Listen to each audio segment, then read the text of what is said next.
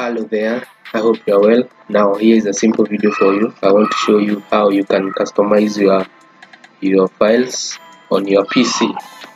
So first step, you have to jump into files, press Windows plus E. There we go. So I have to select one of folders. Let's say here. Now for example, this folder that I've named movies, I want to change the appearance. So what I do, I right click, go to properties, then customize. On top here you can see it, customize, change icon. Now there are various that you can change to, so let me pick this one, the world.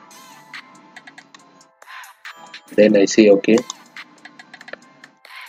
If I apply and say okay, it changes the appearance. So you can do that to all your folders or the ones you want to select. Now if you find this information good, please consider subscribing to this channel for more of that. Thank you so much.